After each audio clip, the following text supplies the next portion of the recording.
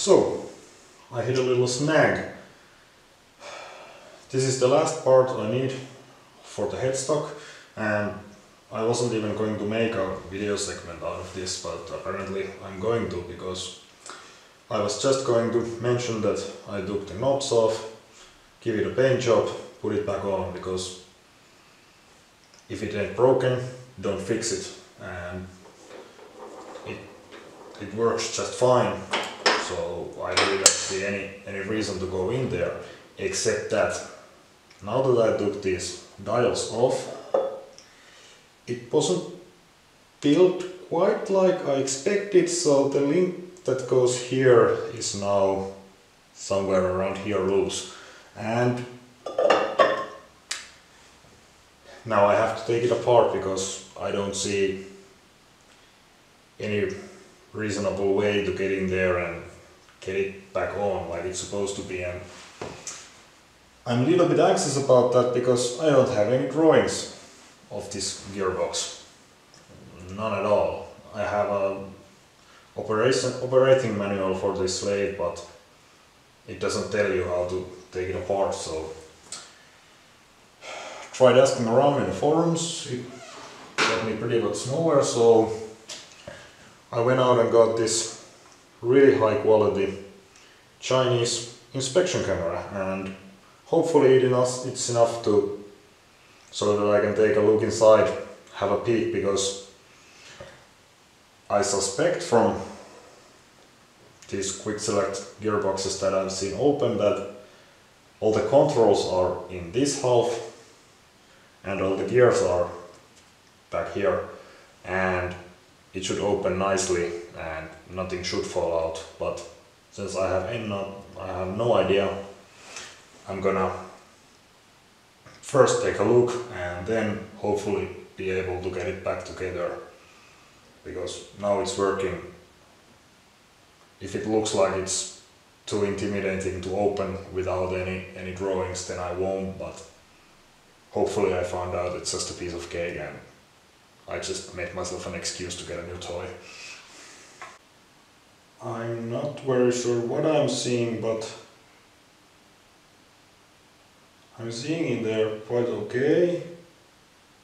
There is lots of stuff, but I think it's all built in that way that if I pull the two halves apart, there will be like forks that move the gears, so if I don't mess with anything, I won't lose the timing on the dials in relation to how the gears should be, so I'm pretty sure that I can open this and not destroy it. So there ain't much more to it than to get cracking.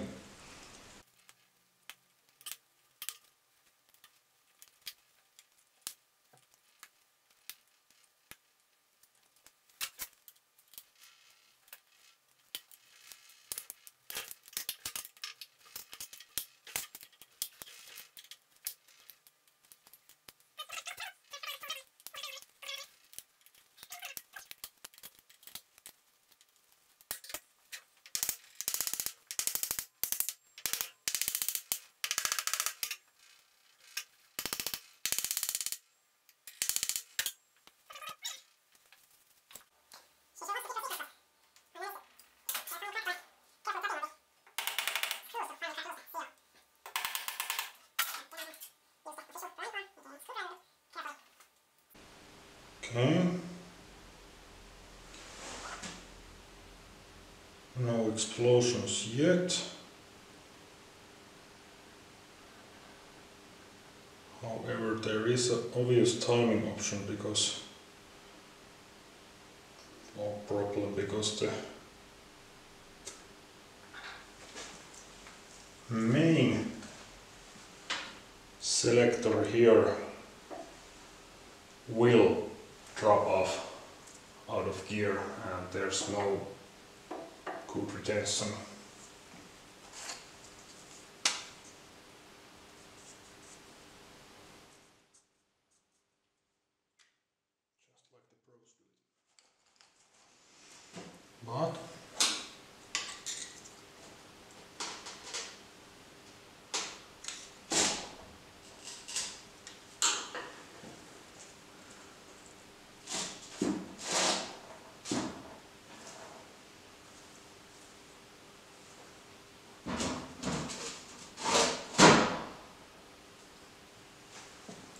how it's apart.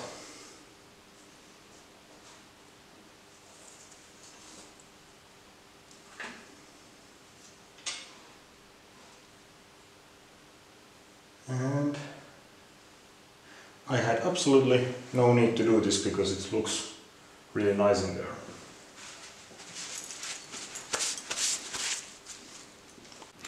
Right, my plan becomes clear. In order to put this back together without disturbing it too much, I need this part on the front side in its place. So I'm gonna put this in electrolysis and then clean it the best I can and call it done. Put it on, and while I'm at it, there is some bit of smoothing here, so this was not totally waste of my time opening this thing. But the gears, now that I know, they look good.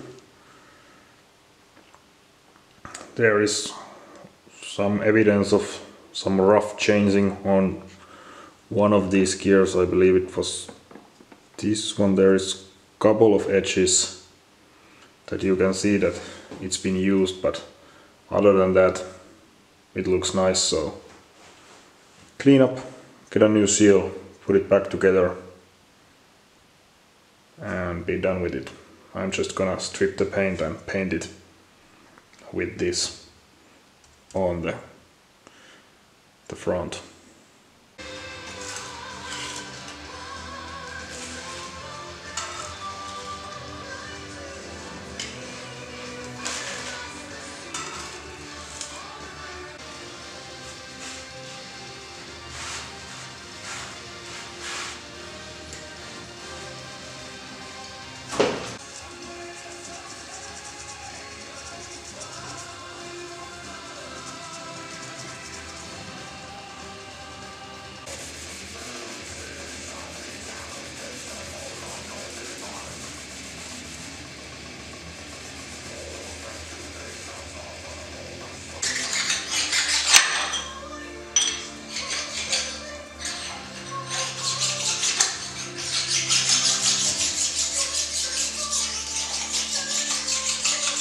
Right, after some little detour, now we're ready to put this back together. So first we install this on the front side of this so that we can attach this link, and then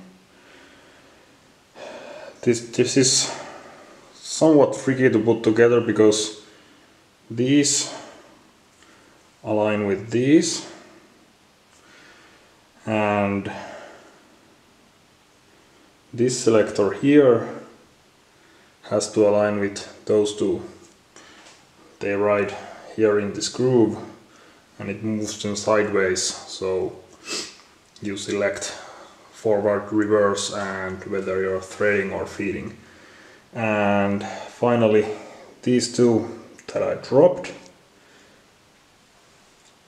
go to these two grooves here, and they are the locking mechanism for these two pieces lock these two rings, and that prevents the gear select from turning.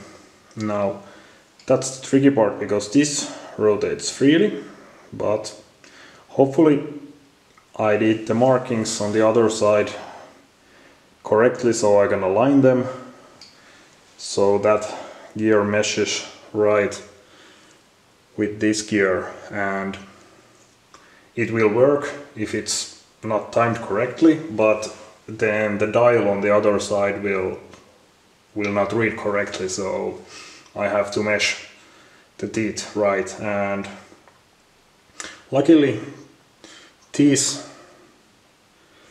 contact before the teeth, so I can put it close and I have a couple of minutes with the new gasket on to adjust this wheel if I need to. So all in all, I align it